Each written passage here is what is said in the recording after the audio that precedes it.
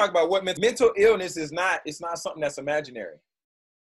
We just talked in the last slide to say that it's something that's common. Okay, it's not imaginary. This is something that's very real. This is something that can't be played with, and we should take very serious. The second thing I want you to know is that it's not something to get over. I remember growing up that there was a phrase I was always said when I played football. I was not the best football player there. However, when different things happen, fall, and sometimes you want to cry, people say, just get over it. Just put some dirt on it. Well, mental illness isn't one of those things that you can will away. I'm a man of faith, but I don't believe mental illness is something also that you can just pray away. I believe in prayer, but at the same time, I also believe in therapy. I also believe in therapists as well. It's not something that you just get over. And lastly, it's not a character flaw.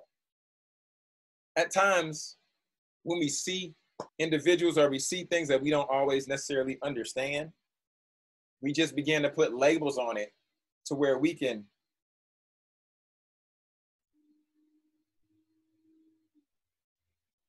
box it in, to where we can compartmentalize what we're seeing.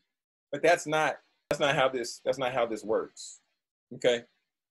Because it's a medical condition that does not define individuals. Let's be aware and let's be very cautious when we begin to thinking. And before we put labels on people, let's ask before we assume. Somebody asked in the questions as people were submitting forms, they said, how can we begin to start the conversation? Always be curious.